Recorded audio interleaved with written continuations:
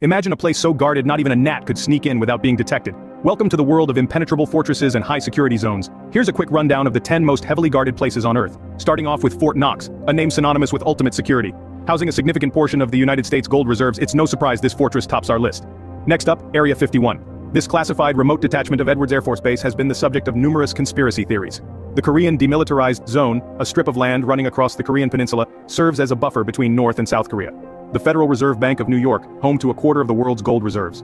The Greenbrier, a luxury resort in West Virginia, conceals a massive underground bunker meant for Congress in case of nuclear war. The Svalbard Global Seed Vault, a safety deposit box for the world's crops, located in the Arctic Circle. The Vatican Secret Archives, holding centuries of church documents. Cheyenne Mountain Complex, a military installation and nuclear bunker in Colorado. The ADX Florence Prison, a maximum security prison in Colorado. And finally, the Granite Mountain Records Vault, a massive genealogical library buried deep in a Utah mountain. All these places hold secrets and treasures, guarded more heavily than you could